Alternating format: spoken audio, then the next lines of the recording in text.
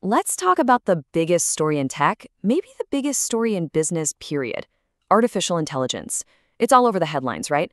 It's promising this incredible future of productivity and growth, but with every sky-high valuation, you gotta ask the question, is this the start of a whole new era, or are we just living inside another massive bubble that's about to pop? So, what is it? Are we looking at the next internet-level revolution? Or are we headed for another dot-com-style bust? Well, the answer isn't as simple as you might think, and that's exactly what we're going to unpack today.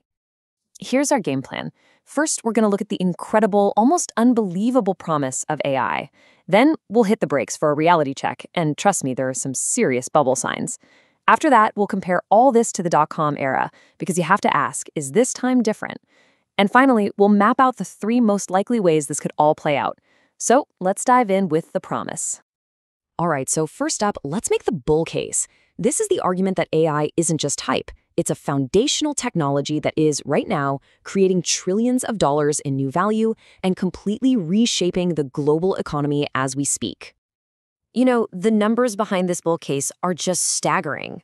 I mean, look at this. By 2030, PwC is projecting that AI could add $15.7 trillion to the global economy. We're not just talking about growth here. That's a fundamental rewiring of how the entire world does business. And this isn't some far-off, futuristic dream. The market is absolutely exploding right now. It's expected to shoot up to over $1.8 trillion by the early 2030s. That's a growth rate of almost 36% year after year. I mean, that's the kind of speed you only see when a technology is genuinely taking over everything. And look, this is not just venture capital hype.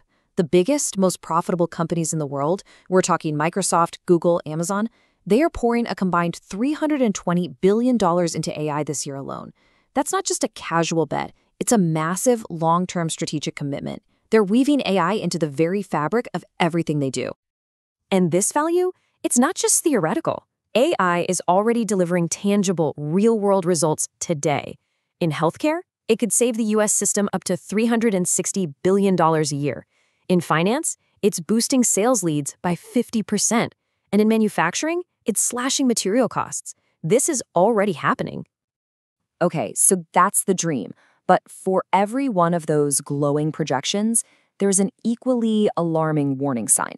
So let's pivot and look at the other side of the coin, the mounting evidence that suggests we might just be in the middle of a classic, speculative, and maybe even dangerous financial bubble.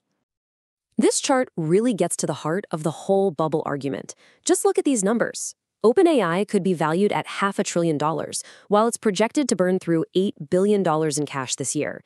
In a classic bubble, the price isn't driven by today's reality, it's driven by a story about the future. And you know, this isn't just criticism coming from the outside looking in. The concern is coming from the absolute center of the industry. OpenAI's own CEO, Sam Altman, has said flat out that the market is for sure in a bubble. When the guy running the show is sounding the alarm, you really have to pay attention. And if you just follow the money, the story gets even crazier. In the first quarter of this year, a jaw-dropping 71% of all venture capital funding in the US went straight into AI. That's not disciplined investing. That is a herd mentality driven by a massive, powerful fear of missing out. So why is there such a massive disconnect between the hype and the financials? Well, a huge reason is this thing called the implementation gap. It's this growing chasm between what AI can do, its potential, and the actual ability of businesses to use it profitably and at scale. The tech is amazing, no doubt, but actually making it work in the real world is proving to be incredibly difficult. And this number, from a recent MIT study, it just shows you how wide that gap really is. 95%. Let that sink in for a second. 95% of enterprise AI projects are failing to deliver any kind of meaningful return on investment. So you have valuations priced for a revolution, but the reality on the ground, for most, is failure. So we've got these 2 powerful, completely conflicting stories. A game changer on one hand, a bubble on the other. To figure out what's really going on, it actually helps to look back at the last great tech bubble, the dot-com crash. How does this moment today compare to that one? Well, the contrast is pretty stark, actually.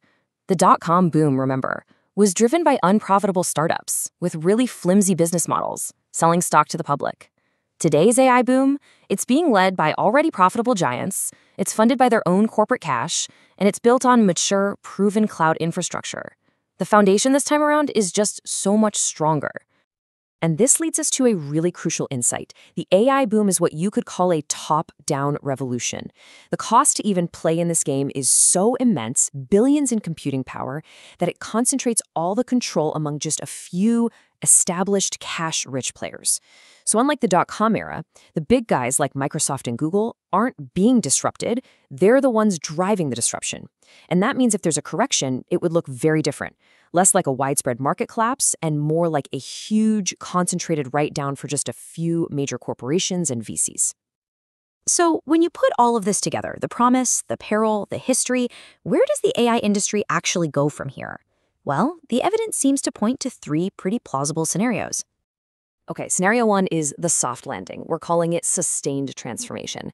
This is where the bubble kind of deflates in a healthy correction. The weaker companies disappear, and the industry matures into a steady, long-term growth engine. Scenario two is the hard landing, basically a new AI winter.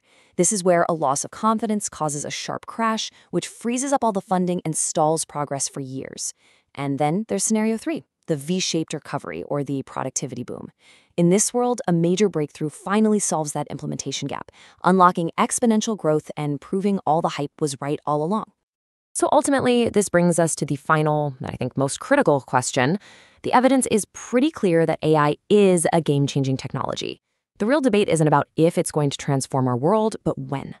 And the entire future of the industry really hangs on the answer to this one thing. Can companies close that 95% failure gap and start delivering real value before those massive piles of investment cash finally run out?